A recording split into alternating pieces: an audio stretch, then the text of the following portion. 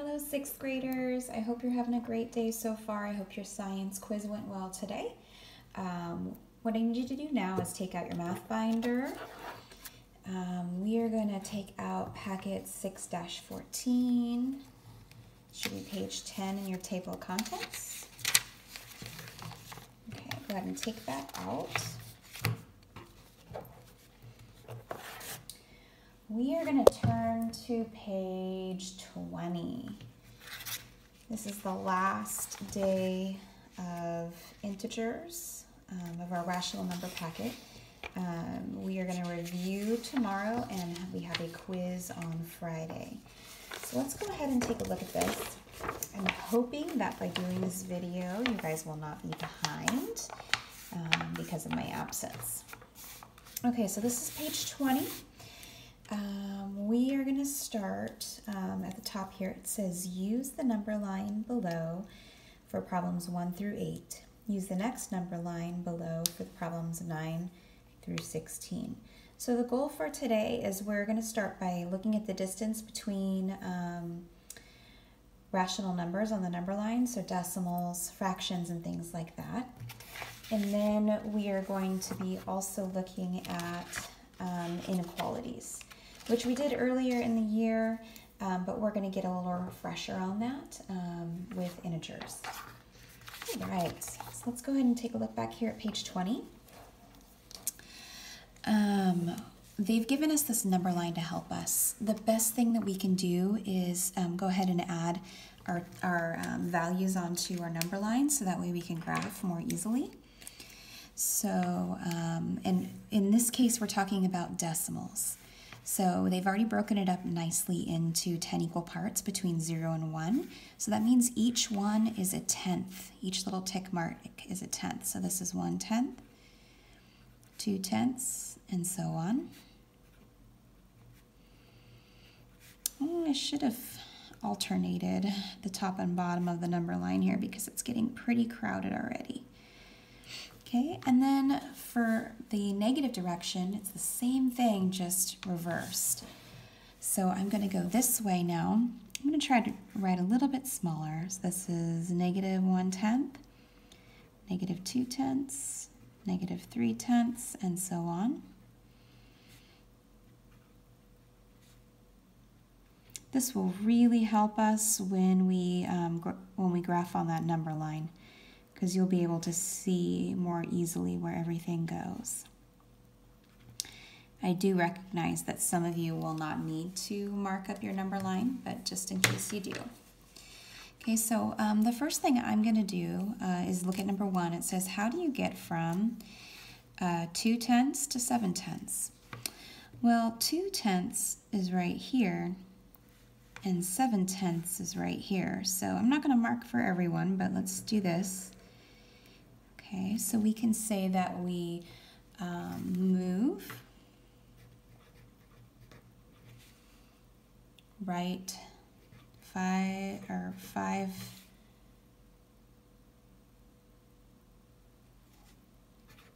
tenths spaces. Okay, so if you're having a hard time counting this out, 1/10, 2/10, 3/10, 4/10, 5/10, you can also just subtract this and you'll get the difference, which is 5/10. Okay?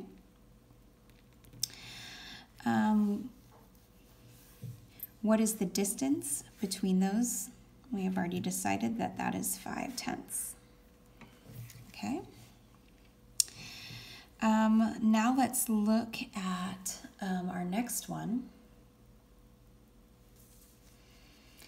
It says, how do you get from, we're going to go in the opposite direction now, I'll use a different color. We're going to go from 7/10 to 2/10. Okay, so in this case, we're going to move to the left 5/10 spaces. Okay, and you can count it out or you can do the subtraction like we did before. So this is 1/10, 2/10, 3/10, 4/10, 5/10. And if you need to, like I said, subtract. Excuse me. Excuse me. Let's go ahead and look at another problem.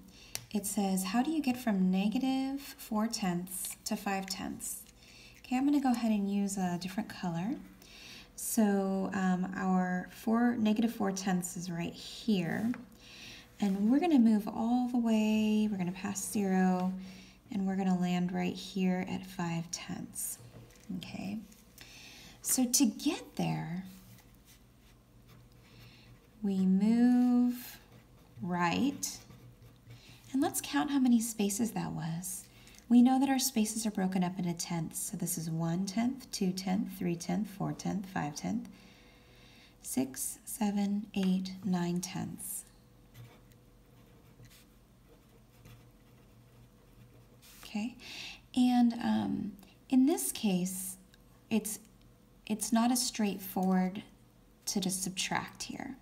We've already decided that that distance is 9/10, but when we're going across from the negative to the positive, we need to first find this distance. So this is -4/10 and 0. The distance between those two is 4/10. And then when you go from 0 to 5/10, okay, it looks like that, 5/10, and we're just going to add them. So I'm going to put that over here. We traveled 4/10 to get from -4/10 to 0, and then we traveled another 5/10 to get to 5/10, and we ended with 9/10. Okay, how do we get from 5/10 to -4/10? We're going to start here and we're going to go the opposite direction. So in this case, we're going to say move left, and it's the same distance, it's just in a different direction. Okay, so that distance is still going to be 9/10, even though it's the opposite direction. Okay. Now let's go ahead and look at our fractions down here. We have some tick marks already on the number line for us. It looks like they've broken up our wholes into 4 equal places. So let's go ahead and put our negative whole number, or negative integers, on the other side. So this is a distance of 4, which means we're going to go 4 here, -1, and then 1, 2, 3, 4. This is going to be -2. Okay, so let's go ahead and take a look at that first problem. It says, how do you get from 1/4 to 3/4? Okay, so let's actually plot that. To find 1/4, they've already done it for us, but we would usually break up that space between 0 and 1 into 4 equal parts. And then 1/4 is right here. 3/4, it's already broken up into 3 equal parts, so that's 1, 2, 3/4. Okay. So to get from here to here, we're going to move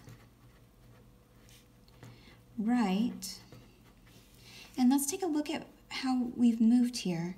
These spaces are already broken up into fourths. This is 1/4 and 2/4. Okay, so we moved right 2/4, which we can reduce to 1/2. So what is the distance between those two numbers? It's 1/2. For number 11, if we start at 3/4 and we go back the other direction, okay, then we're just moving left. So we're going to move left. And that distance hasn't changed. We already decided the distance between those 2 points is 1/2. And it doesn't matter which direction you go, the distance between those 2 points is still going to be 1/2. Okay, so the distance between them, just 1/2. Okay, let's do the next set. It says, how do you get from 2 1/4 to 1/2? Okay, well, first of all, let's plot those points on our number line. So 2 1/4, so we're going to go 1, 2, and we already know that this number line is broken up into fourths. So this is 2 1/4. Now we need to put a 1/2 on. Well, a 1/2 is halfway between 0 and 1. So I'm going to put 1/2 right there. And how do you get from this point to this point? We're going to draw our arrows so we can see. Okay. We moved, so move to the left. And let's see how much we did. We know that 1/4, 2/4, 3/4, 4/4, 5/4, 6/4, 7/4. So that's how far we've moved, and let's go ahead and change that into that improper fraction into a mixed number, and we'll get 1 3/4. Okay, so that distance, 1 3/4. Because this is all on one side of the 0, you can also subtract it.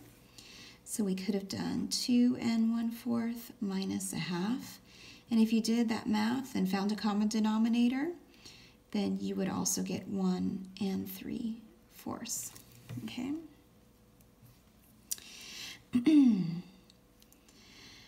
I would like you to pause the video for a moment and try 15, 16, 17, and 18 and see if you can figure it out.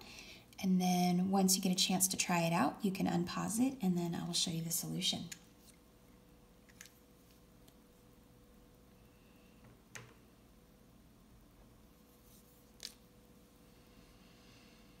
All right, I'm hoping you did what I suggested and tried those problems out. Let's go ahead and go over the next part. It says, how do you get from 3/4 to -1/4? Well, 3/4 is right here. We've already got it mapped out on our number line. And -1 1/4 is over here. So we start at 0, we go to -1, and then 1/4 is right here. Okay, so we're going from here all the way across 0 to our negatives over here. So we know that we're moving to the left. Okay, and we just need to figure out how many spaces that was or how far apart those were, the distance. And we already know that the tick marks are 1/4 apart. So this is 1/4, 2/4, 3/4, 4/4, 5/4, 6/4, 7/4, 8/4. And when we reduce that, we get 2. Okay. Now, just like we did up above with our decimal, when you're trying to figure this out using calculations instead of your number line, what you need to do is separate this on either side of the 0. So 3/4 is 3/4 away from 0. Okay. -1 1/4 is 1 1/4 away from 0. And since we want the whole distance from here to here, we're going to add this distance and this distance together. And if you do that, you're going to get 2, which is the same answer we got when we just counted up our spaces. So this distance is 2. All right, I'm running out of colors, and that's okay. We're on that last problem there. It says, how do you get from -2 1/2? Okay, so here's -2. And remember, these are fourths, so 1/4, and this is 1/2 right here. I'll put a big line right there. And then we need to go to 1 3/4. So we start at 0, we go 1, 1/4, 2/4, 3/4. Okay, so if we want to get from here to there, I'm going to draw a big arrow. Okay, we're moving to the right. So we're going to move right. And let's see how many spaces that is. These are all fourths, so I'm going to count them up. 1/4, 2/4, 3/4, 4, 5, 6, 7, 8, 9, 10, 11, 12, 13, 14, 15, 16, 17. So that's 17/4. That's how far away those 2 points are away from each other. We can change this from an improper fraction to a mixed number. So this will be 4 1/4. Okay, so what is the distance? It's 4 1/4. And if you didn't have a number line to help you, you're going to see that the distance away from 0 for -1 1/2 or 2 1/2 is 2 1/2. And the distance from 0 for 1 3/4 is 1 3/4. So you can add those. So let me make it clear here. Negative 2.5 is 2.5 spaces away from 0. And positive 1 3/4 is 1 3/4 spaces away from 0. We can just add this up. And we're also going to get 4 1/4. Okay? If you found a common denominator and added those, that's what you would get. Okay, so our distance here is 4 1/4. All right, let's go ahead and look at some word problems. Word problems are just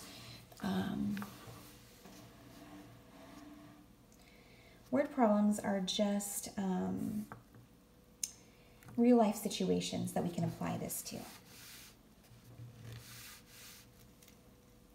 Hold on just a second, I need to make sure it's still filming. Give me just a moment.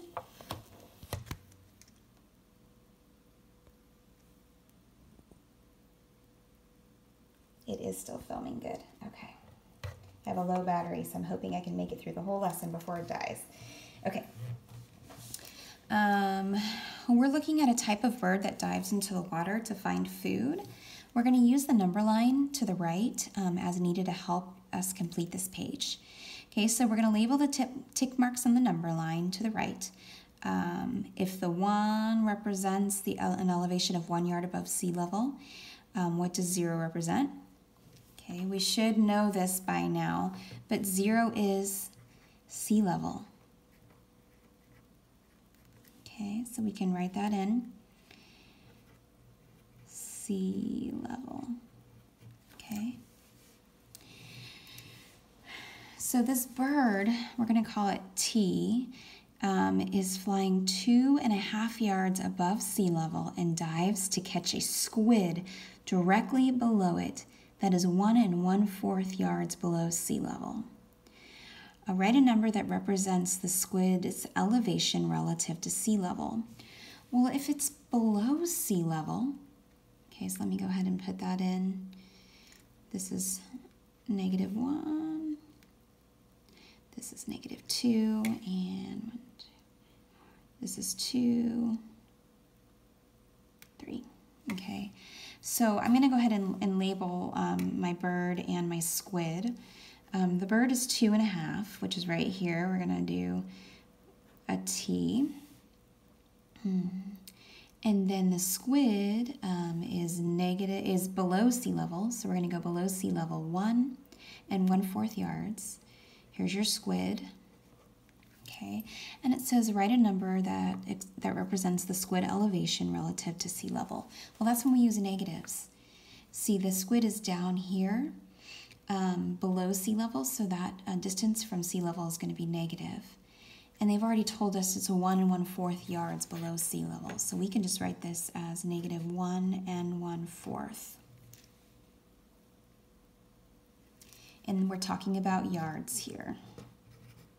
Okay, which is at the higher elevation, the bird or the squid? Include an inequality to justify your answer. Okay, well, the bird's up here. It's at 2.5, and the squid's down here. It's below sea level. It's at 1 1/4 yards below sea level. So which one is at a higher elevation?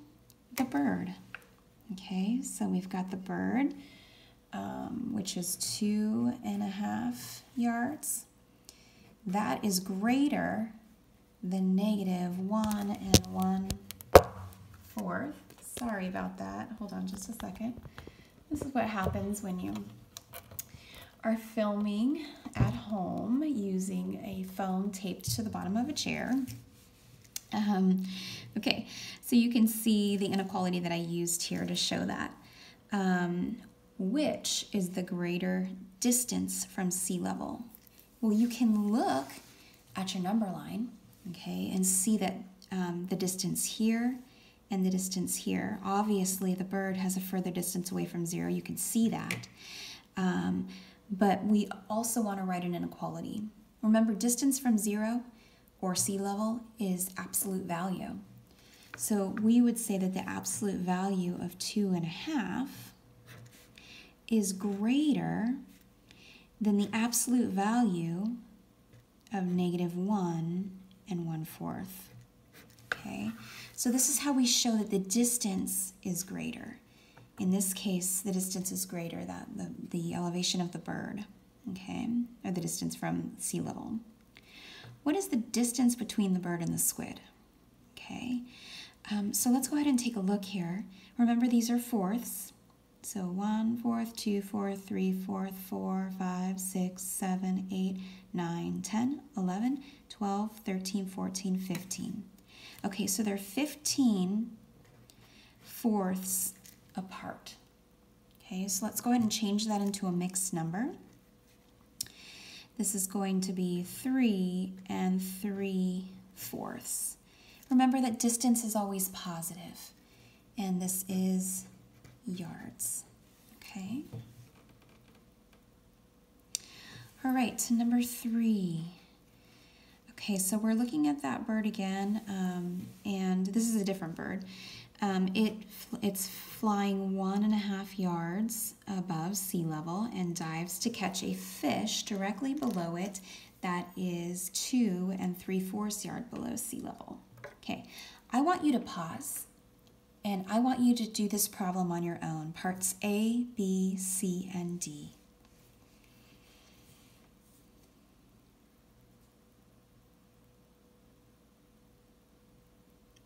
Hopefully you paused the video and tried this problem. Let's go ahead and go over it. Let's go ahead and plot our bird first. It's at 1.5. So we're going to start at 0. We're going to go 1.5. Here we're going to label it G. And then the fish is 2 3/4 yards below sea level. So that means we're going down. So this is -1, -2, and then these are all fourths, so 1, 2, 3/4. Okay, so write a number that represents the fish's distance below sea level. We did it right here. This was our fish, and it is at -2 3/4, and this is yards. Okay, it says which one is at the higher elevation? Well, if you look at our up here at our bird, and then down here at our fish, obviously the bird is at a higher elevation. Okay, so we can say that 1.5 yards above sea level is greater than 2 3/4 yards below sea level, which is negative. Okay. Which is the greater distance from sea level, the bird or the fish? When we're talking about distance from 0, that is absolute value. So we're going to go ahead and write an inequality for this. So the absolute value of 1.5 and the absolute value of 2 3/4. Okay. Well, even though this is much lower than the bird's elevation, this one has a greater distance away from 0. So we're going to say that the absolute value of 1.5 is less than the absolute value of -2 3/4. And then what is the distance? Let's go ahead and count it out. It's in fourths. 1, 2, 3, 4, 5, 6, 7, 8, 9, 10, 11, 12, 13, 14, 15, 16, 17. So it is 17 fourths apart. And we will change this into a mixed number. This is going to be 4 1/4 yards. That is how far apart they are. Okay, let's go ahead now. Turn the page. We're going to go to page 22.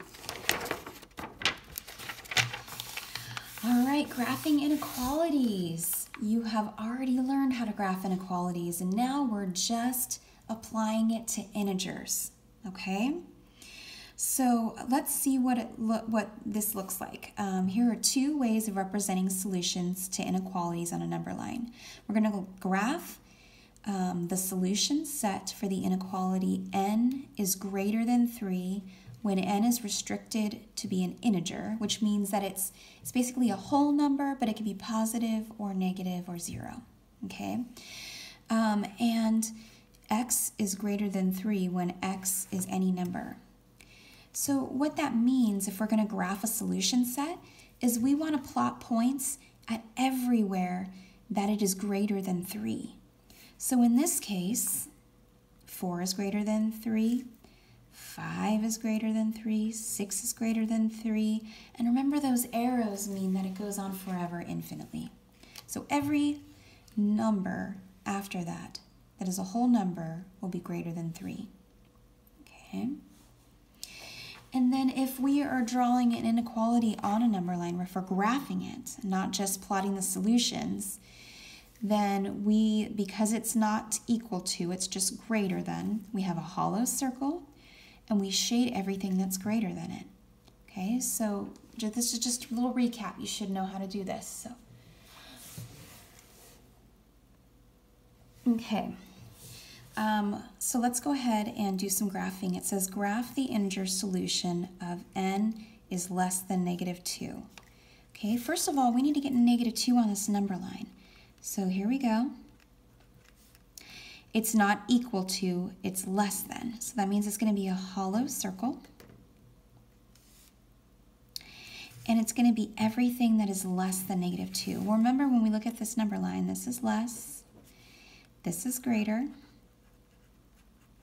and we're going to shade everything that is less than -2.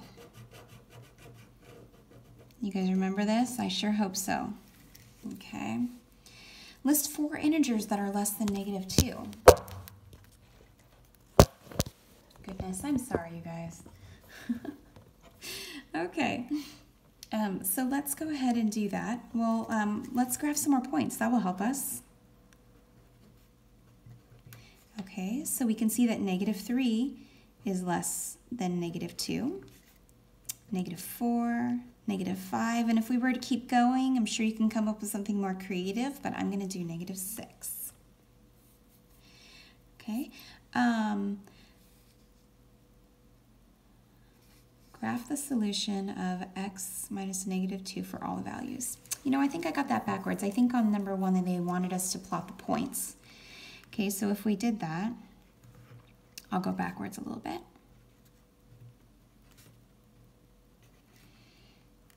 Okay, so then this would have been, it should have been, -3 is less than -2, -4 is less than -2, -5 is less than -2.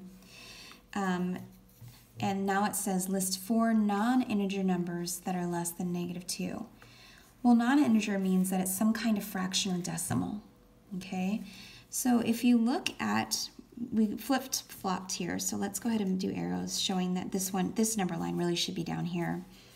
Well, if you look, -2.5 is less than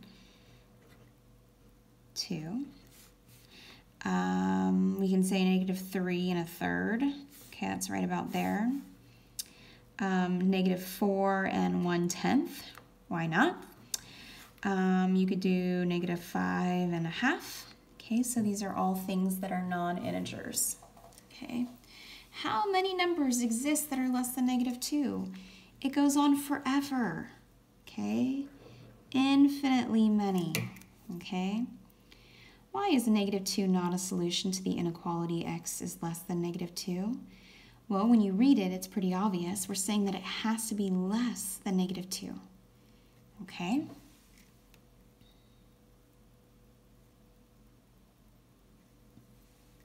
So we can say x is less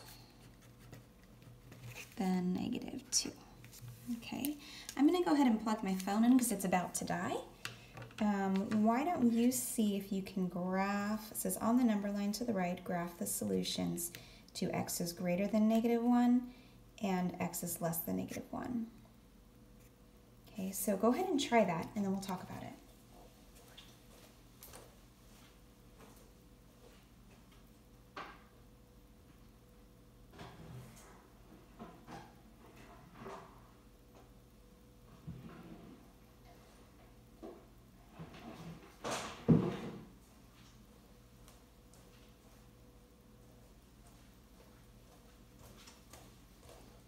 All right, I'm just gonna hope my phone doesn't die before we're done with this lesson because I cannot get my cord free. Okay, so let's go ahead and check this out now. So we got -1 here, and we want to graph x is greater than -1. So we're going to shade everything that's greater than it. Okay, on the same number line, they want us to graph everything that is less than -1. So I'm going to circle it again, and I'm going to shade everything that is less than -1. And it says, what is the only number that is not graphed? Well, it's circled right there. -1. Now it says circle all numbers below that are solutions to the inequality x is greater than 5. Okay. Well, any negative numbers are out because the negative numbers are going to be less than 5. So we can X out that. 4.99999, that's going to be just below 5. And 5 is not greater than 5. This one is slightly greater than 5. This one's obviously greater than 5. And this one is also greater than 5. Okay. All right. I hope you're feeling good about this. We're going to go ahead and stop there for today because that was quite a long haul already. And we can probably go over this page on Thursday when I see you again. Okay. So if you have extra time at the end of class today, you can start your homework. I left that in the sub plans for the sub.